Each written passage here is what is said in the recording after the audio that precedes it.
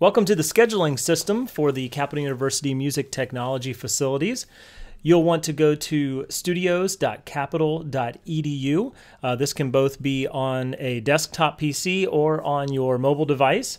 When you first go to this page, you'll want to create a login, a user. You'll go to register.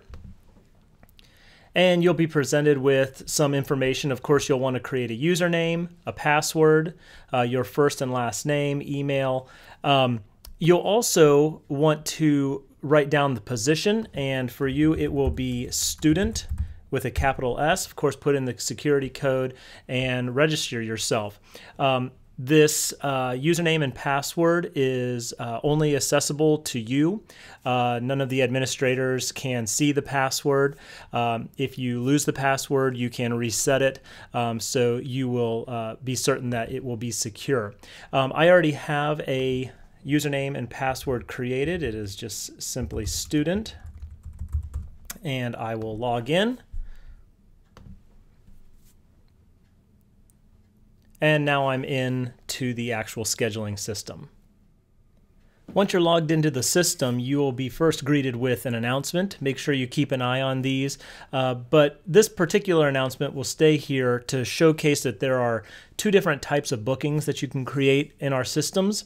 You can create a personal studio time booking or sessions booking. And in this tutorial, I'm going to show you both methods. This particular page that you're looking at is called the dashboard. Not a whole lot of useful information here except for the announcements. Down here, you can see the available spaces that we have, the CMC production suites, the conservatory production suites, Studio A, Studio E, and Studio F, and there might be more additions as we move forward. You can reserve from this page, but I suggest that you use a different page. Instead, we will use the option of scheduling from the resource calendar. So we'll go ahead and choose that. When you go to the resource calendar page, you'll be presented with, of course, a calendar that you can move through the various months of the year. You will also be presented with all of the reservations that are currently in place, and that is because of this change calendar option. Under all reservations, you of course see all spaces and all reservations. You can see that the test student here, if I hover over this particular item, that this student has the eComp personal studio time reserved from 6 p.m. to 9 p.m. on that Wednesday. You can see down here that Robert has Studio F session booked from 1 to 5 p.m. It's important that you also know that if you click on all reservations, you can scroll down here and look at just particular rooms. So if we just wanted to look at Studio F's sessions, we can see here that nothing is booked other than Robert's sessions down here. If we were to go to, for example, the eComp room, you can see that just the student, test student, has that reserved for that particular day and time. So changing calendar and changing the submenu is really important. Again, all reservations show you all of the reservations, but eventually you will have to change which calendar you are looking at when you go to make your first reservation. To create a personal studio time reservation, you'll first want to go to the Change Calendar submenu, and you'll want to choose the space that you want to work in. So you can see all the various spaces here. They're labeled as personal studio time. Of course, we wouldn't want to choose the sessions option. So let's say we want to work in the CMC production suite, and we want to work in suite number 1. So when I choose that option, we see that calendar. We actually see that no one has booked anything for this month yet. But let's say we want to work in the CMC Suite 1 tomorrow. So you simply click in the Thursday the 5th, Create Reservation, and then you'll get the reservation page. And here then you want to choose the time that you want to work. So let's say I want to start bright and early at 9 a.m. And the thing to note about personal studio time is that you have a maximum of 3 hours that you're able to book. So let's say I mistakenly book from 9 a.m. to 2 p.m. and hit create. I'm going to get this error that says this reservation cannot last longer than 3 hours. So you'll have to change it. So you can book anywhere from 1 hour to 3 hours. So let's say I want to utilize my entire time. We book 9 to 12. Now, you certainly can put a title of reservation if you want or description. It's not necessary when you're doing personal studio time. When you book it, your name will come up as reserving that particular time. You can set a reminder. We'll talk about setting email preferences a little bit later, but that's very nice that you can have it remind you a certain amount of time before the session. The important thing to note about personal studio time is that once you create this, there's a check-in policy. So I can create this particular reservation. It was created. Now you will see it locate here. If I go back to, well, we can see all reservations. You can see that tomorrow we created this. So when I click here, you are going to have to actually check in. You can only check in up to 5 minutes before your personal studio time actually starts. But once your personal studio time starts, you need to come back to your reservation on this page and check in. You'll see a check-in option here. That check-in option will go away after 30 minutes and your reservation will be canceled. So if you made a reservation and you didn't show up, the reservation automatically cancels after 30 minutes, making it available for other students to reserve that space. Making a session reservation is just a little bit more complex than personal studio time, simply because the studios are only available at particular times on particular days. So currently sessions are available on Tuesday evenings, Thursday evenings, Friday evenings, and then all day Saturday and all day Sunday. So to make a session reservation, you'll go to the Change Calendar submenu and choose the studio where you'd like to work. So let's say, for example, we want to make a session for Studio A. So then we get to see that calendar. We can see that no sessions were made. I guess actually the test student session down here. But let's say we want to make a session for Thursday. So we would choose Create Reservation.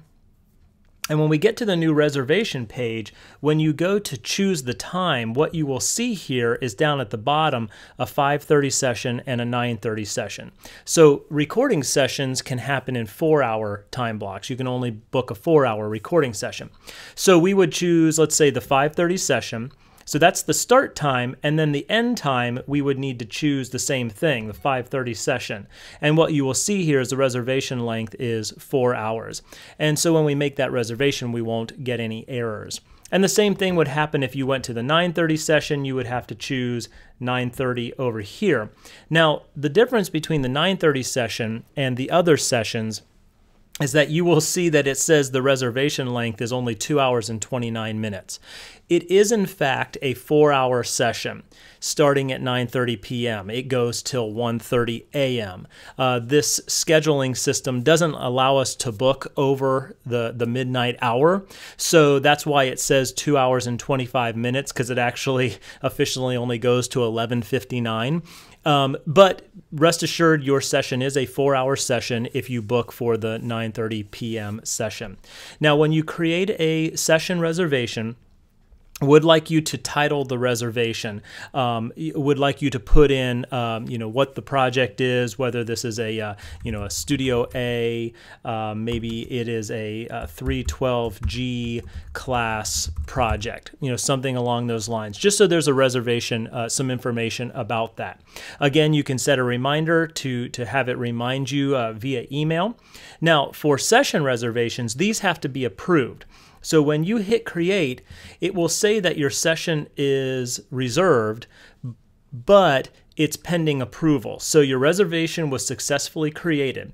Now, that will automatically send an email to the administrators, and then they will go in and If everything lines up and we're good to go, they will approve your session, and you'll actually receive an email that says your session has been approved. So it's a great system for session reservations. But you can see that the session does show up on the calendar for 9:30 p.m., so other students wouldn't be able to book over that. Now, if we go to Studio, or let's say we go to Studio E sessions on a Saturday, create session or create reservation, you will see that the times, there's 4 available session time slots for Saturday. So the 9 a.m., 1 p.m., and then 5:30 and 9:30. So that's the way sessions work. And sessions do require you to check in, just like personal studio time. So once you arrive to your session, you must come to this scheduling application and check in that you are there. And if you don't check in, your reservation is automatically deleted after 30 minutes. So make sure that you check in so that way others know that the studio is in use and that it can't be booked at that particular time.